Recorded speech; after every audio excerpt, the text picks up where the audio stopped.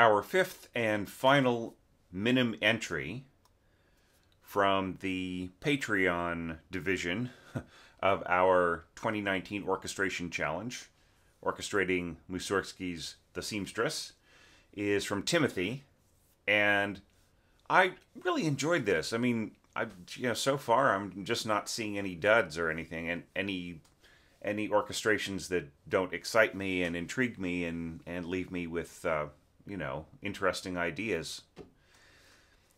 So there are a few things here that you need to fix. Okay, so for instance, A1. Okay, what you mean is 1 period, or 1 with a little 0 next to it, right? So it should look like this.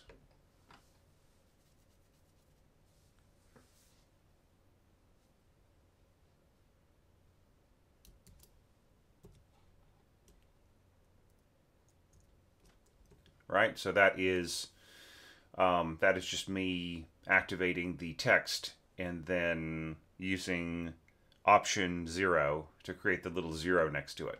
Right. Anyhow,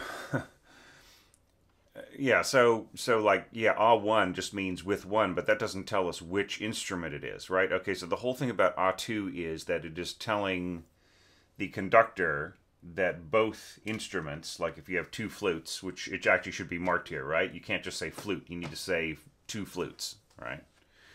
Or, 2 clarinets in B flat. Or clarinets 1 and 2 in B flat. Okay, but you can't, but like, that is telling us, when you say A2, that is telling us that 2 players are being used, right?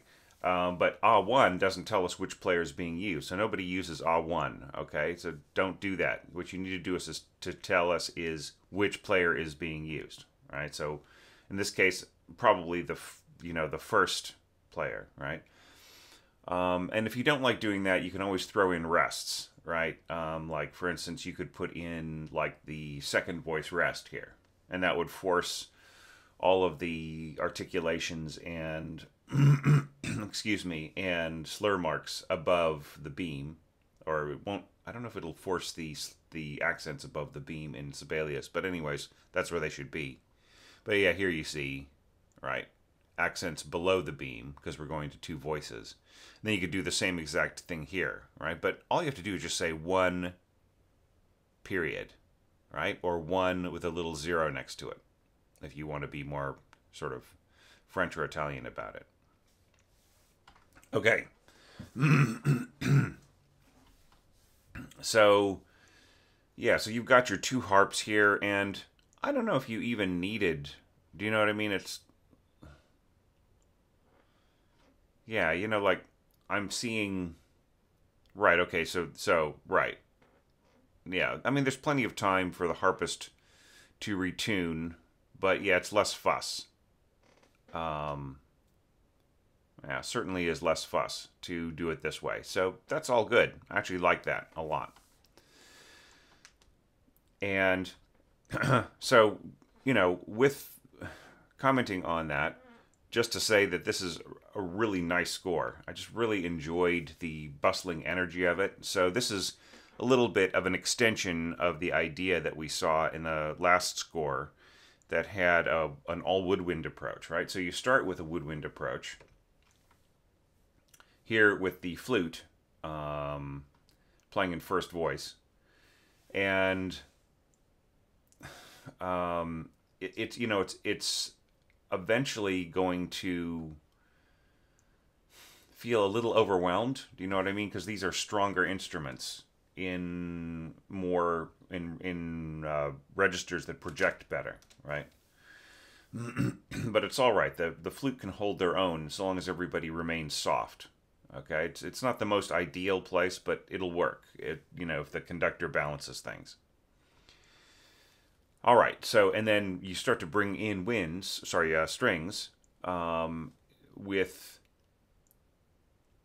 arco, divisi. You could have had divisi, arco, and pizzicato, right? I mean, it won't sound like pizzicato and arco in the same staff in Sibelius. So if you want the playback effect, then you have to supply the divisi here with two staves, right? Sorry about that scratching noise. That's my cat. He's very anxious to have some breakfast, but he's just going to have to wait till I'm done with this because I'm having too much fun. So moving on, we have more of a democratic blend here of winds and strings, right? Rather than it being mostly wind texture. And same thing again. Now here you go, F sharp melodic minor. Look, harpists don't need to read this. All they need is this. And actually, they need it here, and you don't need to write it out, right? So, like, you're writing out the gliss.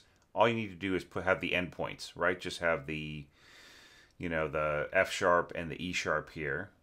And then that is what gets the little, this little thing. So you don't need to, tell them what the tuning is. Just in text, like what the not tuning, excuse me, what the harmonic context is, right? That's useless. Just give them this particular thing and just put it here, okay? And just have the end points.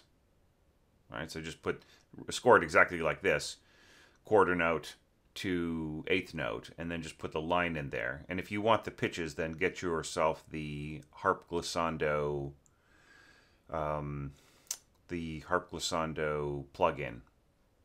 All right, which I've got right here. Right, where is it? Here we go, harp glissando. Right, and that can supply all the pitches in your glissando correctly, rather than just doing white keys, which it will do if you just put a glissando line there from the lines menu in Sibelius. Okay.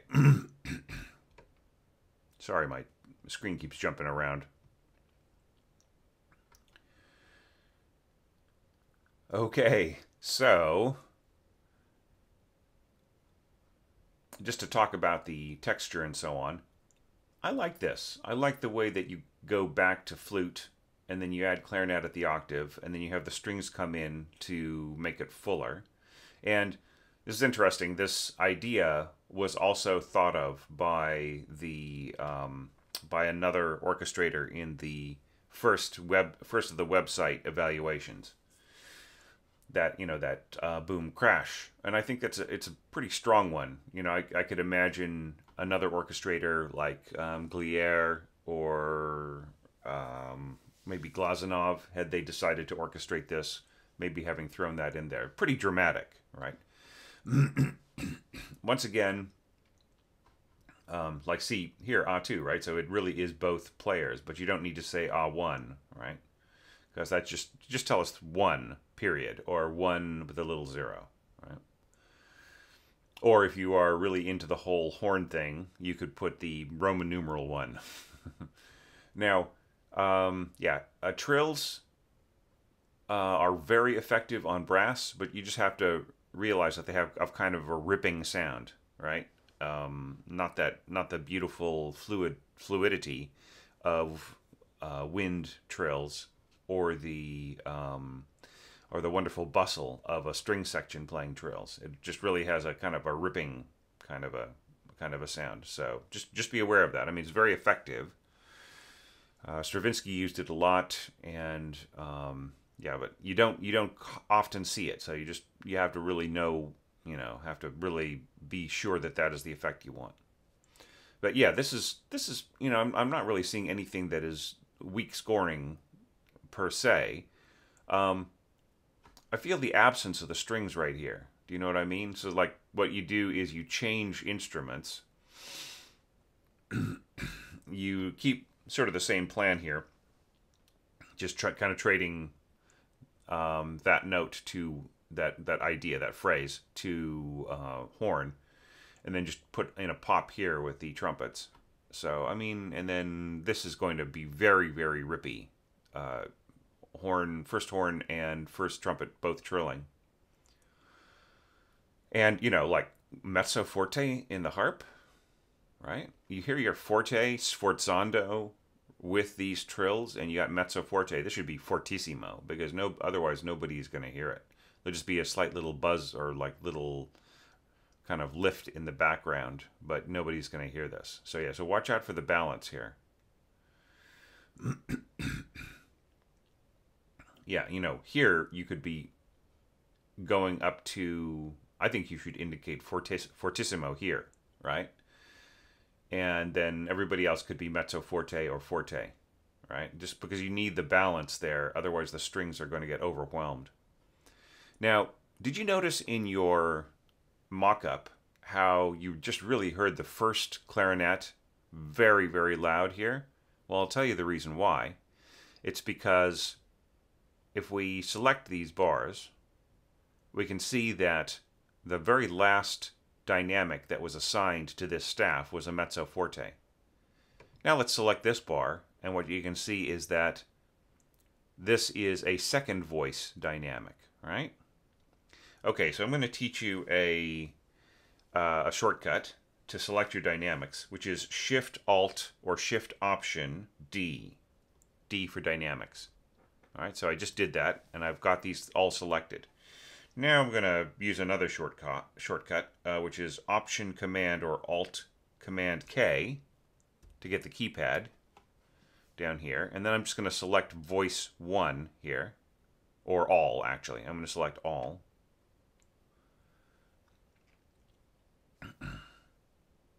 And there we go. So now if I were to play that back, then you would hear both clarinets playing softly at the beginning. The problem is that the first clarinet just plays mezzo forte all the way through, and you don't get any of this effect. Now, by the way, I felt this was very fussy, just to indicate every single dynamic. Yes, we are in a situation where you can't really crescendo, right? But I think that hairpins will do the job. What you could do is mezzo piano, hairpin, and then hairpin back to piano, and that just means to bring out the middle, and then the end can be soft. And then, of course, you can put your mezzo forte here down to piano. I mean, you know, like I've said many times before, the difference between mezzo piano and mezzo forte is hardly anything, right?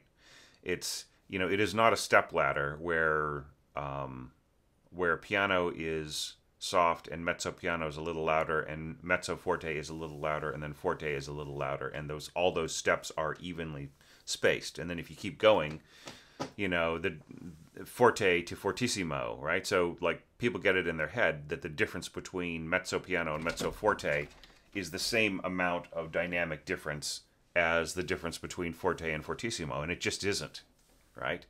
You know, mezzo piano is a moderation of the feeling of restraint, right? And mezzo forte is a moderation of the feeling of force, right? They are emotional, right? They are emotional and coloristic more than they are scientific, okay? So anyway, other than that, I mean, yeah, you have to write, if you're going to put in the hairpins and then get rid of the mezzo fortes in the middle of here, then you could put mezzo forte there, and then, you know, then that makes more sense. But like, yeah. Anyways, I'm just trying to get people off the mezzo, right? Okay. So other than that, I really enjoyed this. It was very cool, Timothy, and you know, please feel free or feel, you know, welcome to submit to the next challenge, or you have like any ideas that you want me to evaluate here on Patreon. You know, if you get a project then that you need another set of eyes on, then, you know, please share it, and I'm happy to take a look, you know, at a few pages for you.